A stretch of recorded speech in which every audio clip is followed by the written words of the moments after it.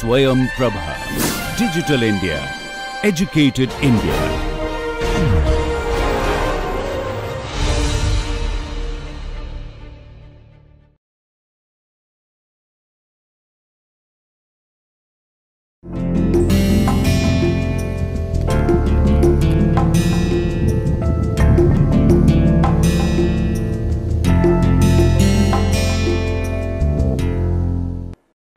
The compressor, impeller, and now we consider both together. So, this is what we have stopped.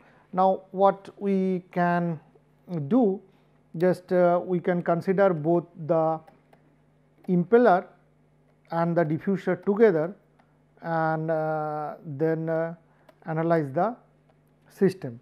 So, the overall stagnation pressure ratio. So, that would be P naught 3 by P naught 1, which is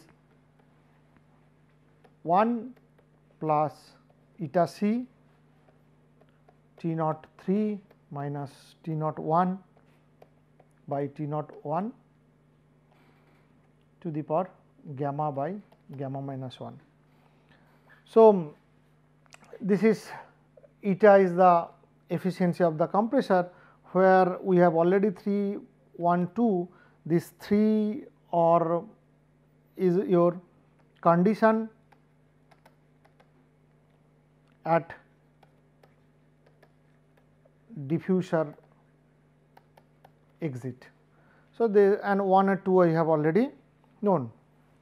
Now, we can at the same time we can say that T naught 3 should be T naught 2, because this is adiabatic flow. So, once you have that claim that T naught 3 equals to T naught 2, you can write this P naught 3 by P naught 2. Now, I will just 1 plus eta c gamma minus 1 u 2 square by a naught 1 square 1 minus w r 2 by u 2 tan beta to the power gamma by gamma minus 1. So, already, so this is the expression, and now T naught 3 becoming equal to T naught 2, then the ratio of the temperature rise, which we have already derived. So, that is replaced here. Now, at impeller exit, so that is the condition 2.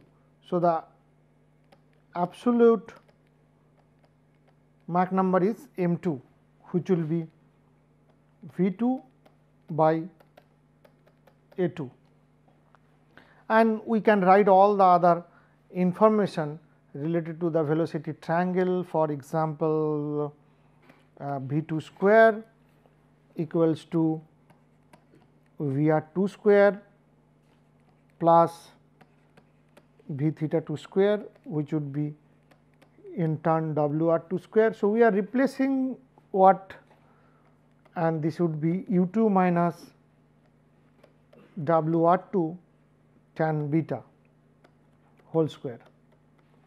So, what this, so one has to be careful, I mean, in the sense you have to be kind of well aware of the velocity triangle at different location, because all this what we are writing from the vector calculus, nothing else. And A 2 square would be gamma r T 2, which is gamma r T 1 T 2 by T naught 1, which is A naught 1 square by T naught 1 T 2 by T naught 2 T naught 2. So, that is 13, and we have T naught 2 by T naught 1, we can write 1 plus gamma minus 1 by m 2 square.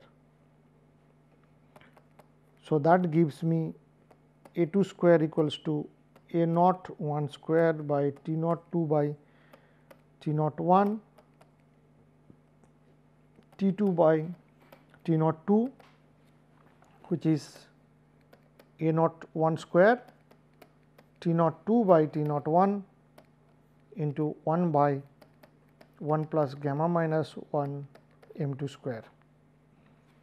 So, if we rather write in a slightly in a different way, so T naught 2 by T naught 1 is 1 plus T naught 2 minus T naught 1 divided by T naught 1, which is again you are expanding that. So, this what you get 1 minus W r 2 by u 2 tan beta. Now, what you can do, whatever we have obtained so far, now if you combine equation 11 and 14, what you get is that m 2 equals to A by 1 plus gamma minus 1 by 2 A. So, where A is the expression which involves all these term that we have derived. So, this would involve E 2 by A naught 1 square, and then you have 1 minus W r 2 by u 2 tan beta, that square, plus W r 2 by u 2 whole square, that is in the numerator, and the denominator you will have 1 plus gamma minus 1 u 2 by A naught 1 square, 1 minus W r 2 by u 2 tan beta. So, that is what you have. Now, one can find out this dependence of now P 3 by P naught 1 is essentially the function of m 2 beta and all this. So, different change of angle you will have different situation. So, one can look at the plot how this would look like. For example, let us say if I have to plot here P 3 P naught 3 by P naught 1 and this side is the u 2 by A naught 1. So, the plots will go like this. So, this is how the things would change. So, that is how your increasing beta, this might be beta 0, this could be 15, this could be 30, this could be 45. I mean, for particularly let us say eta c is fixed or given, and also for the ratio of the u 2 also something given. So, when these two parameters are given, then you can see this, and this is could be somewhere the line belongs. Now, for same blade and inlet condition, so beta naught, which this curve actually tells you that for a given blade speed where the RPM is given and inlet conditions are known, then beta 0, which is short radial blade, is the maximum pressure ratio that it gives. So, for a particular ratio of the u 2 by A naught 1, this guy is giving you the maximum one. So, this is what it tells. Now, I can or one can look at the variation of Mach number m 2 with the u 2 by A naught 1. So, that also varies in a particular way. So, like this varies. So, again you can see the situation where this is again beta 0 and that is the increasing beta. So, this could be 15, 30. So, this how the M2 varies and all this. So, one can say for same U2 by A naught 1, which is let us say this is a particular point. So, when beta decreases, M2 increases. So, that is how it happens. I mean 0 is the maximum Mach number that you have at the exit location. So, that means the diffuser inlets have supersonic flow at lower beta. So, once you say that when the diffuser inlets have supersonic flow at lower beta, so this will lead to immediately another problem. There could be the occurrence or the existence of possible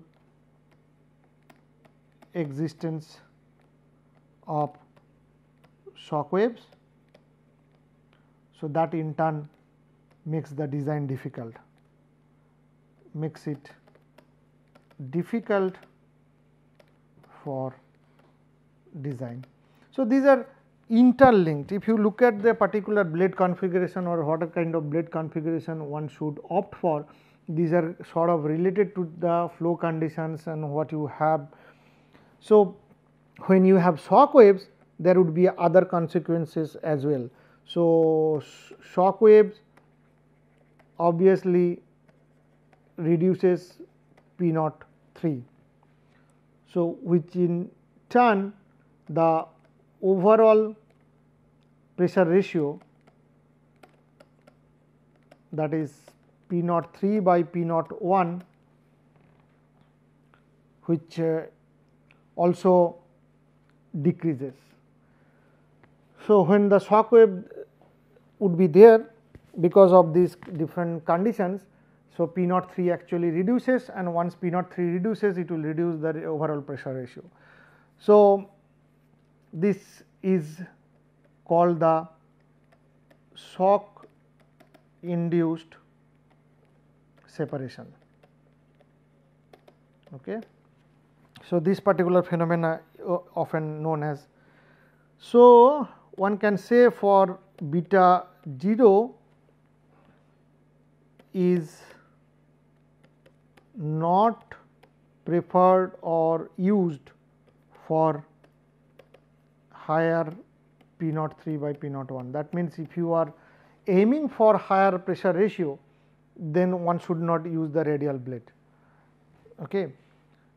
So, what it allows or rather paves the way for using the most preferred one is the backward leaning blade. So, that is what backward leaning blade is widely used or preferred or whatever you can think. So, all these are having issues with different kind of blades. Now, as we have already discussed, these particular components and all these things, they are exposed to the higher angle of rotation. So, there are issues of the centrifugal stresses. So, centrifugal stresses are developed, and that because of the rotation. So, this on the blades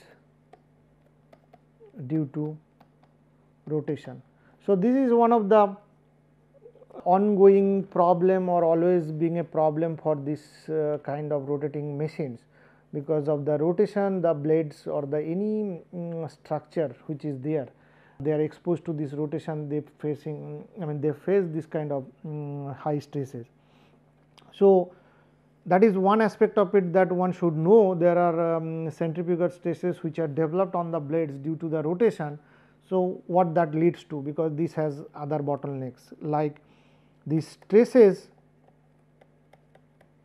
which are developed, they impose a limitation on the blade speed. So, once you have lower blade speed, you will have lower level of stresses. If you have higher blade speeds, I mean this is again we are talking about in terms of, let us say, keeping the RPM is fixed. In that case, if you reduce blade speed, stress would be less. If you increase the blade speed, your stress level would go high. Secondly, for let us say the rotating disc, for a rotating disc, so that what happens, this centrifugal stress are proportional to the rim speed. So, that also kind of lead to the design for the material strength. So, that is another important, or the choice of material, or the what kind of material should be chosen for this kind of things, that also kind of dictated by this kind of things. Now, other thing is that if you have, let us say, single sided impeller of light body, then obviously u is limited to certain values,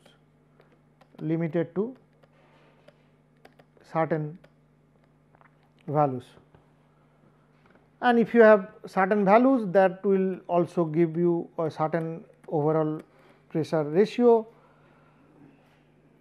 And typically single sided impeller, this is somewhere around 460 meter per second, which will limit these things to around 4. And now, if you use some kind of a, let us say, titanium based material,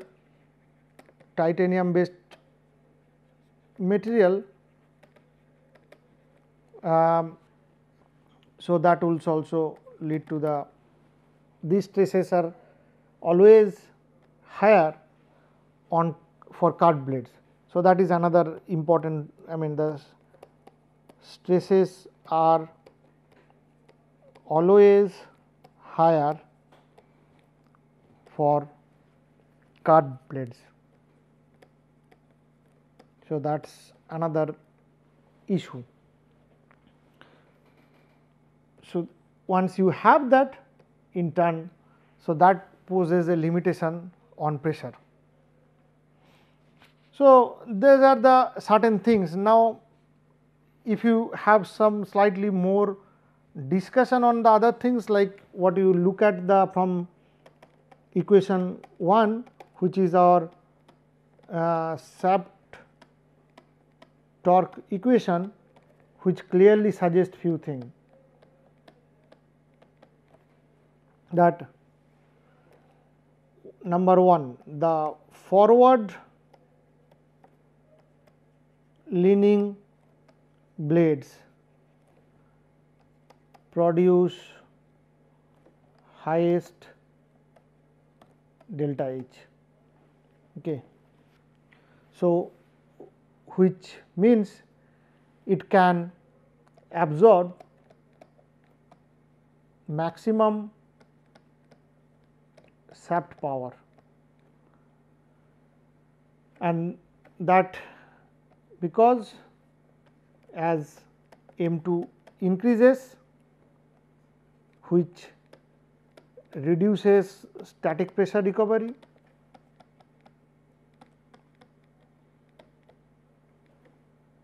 and efficiency of the radial diffuser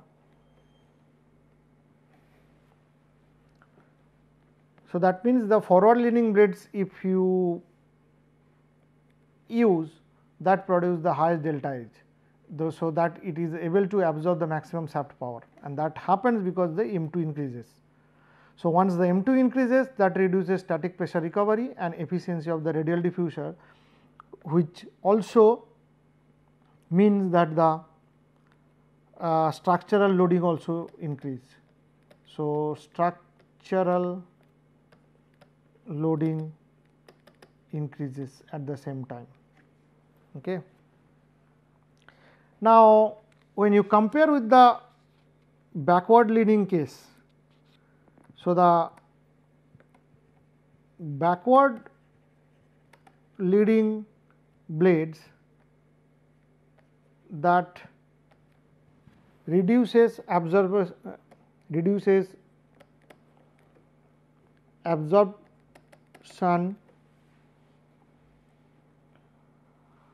of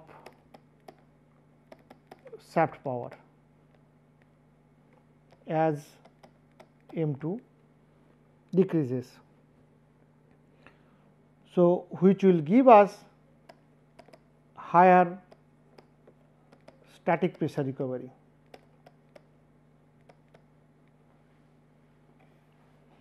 Plus efficiency of diffuser also goes up.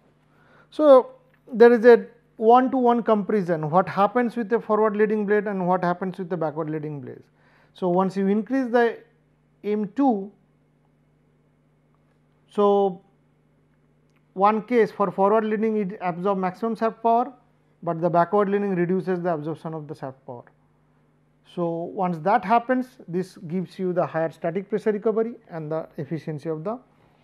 So, I mean, if you see there are issues with this, so that way one can always claim that the optimal solution is sort of an using a straight blade due to structural loading and power absorption.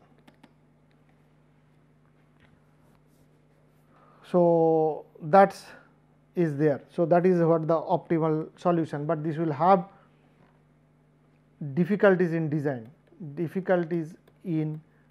because there are issues that already we have discussed, that could be the shock waves. Now, the last one more point which one can note about the pressure rise.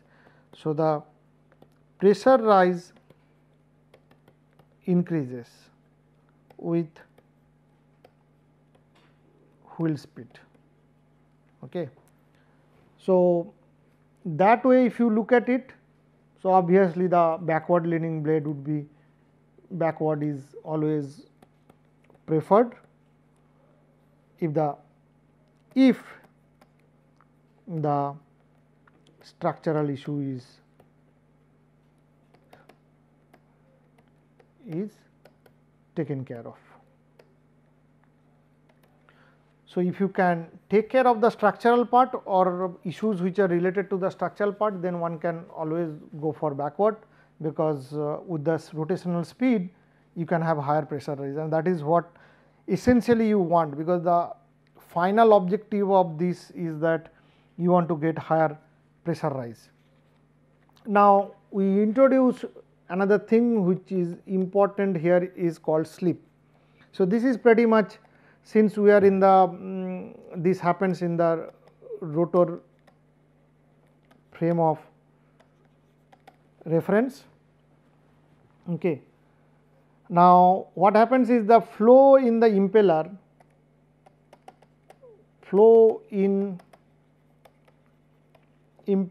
is primarily radial, and it bends in the opposite direction to the wheel rotation due to Coriolis forces, which will be proportional to 2 omega WR. So, that is another now new thing which is coming into the picture, the existence of the Coriolis forces, and that would happen because things are rotating frame of reference. So, the counter circulation in the impeller passage toward trailing edge is produced.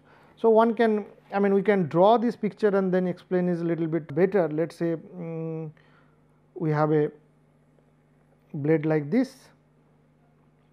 So, we go like this. So, these are the, so this is the rotation omega. So, this is obviously forward leaning. So, if I draw the triangle, this is what it goes out, then this would be the another vector component, and finally this. So, this U2, V2, W2, and the, so this is the angle beta. So, this would be the angle beta, and there could be a situation which is, so let us draw this little bit better way. So, you get, okay, this is my W2 and I can have as per the angle. So, this is another portion which is called the, so this guy is the slip angle. So, that angle is the slip angle. So, similar thing one can look at for a backward leaning blade. So, we can draw like this, and this should go like this. You will have that, that is our velocity vector. So, this is U2, V2, W2, and then you have this. So, this one is beta 2,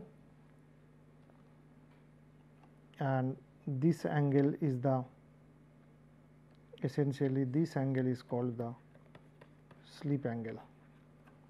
Okay. So, what happens, so the, when the rotation is in this direction, so this is your backward leaning. So, what happens is there that when there is a rotation and this is, let us say the forward, so you have a circulation like this, counter circulation. So, these are the counter existence of the, this case also like this. So, there is a counter circulation which exists there. Now, this counter circulation in the impeller passage towards the trailing edge. So, this is leading and this is trailing towards the trailing edge is produced due to the presence of tangential pressure gradient and Coriolis force. So, these are produced due to tangential pressure gradient and Coriolis force. Okay. Now, what it does, so when you have this counter circulation, so this is what the counter circulation. Now, this counter circulation, when there are counter circulation, this also causes in reduction in absolute wall.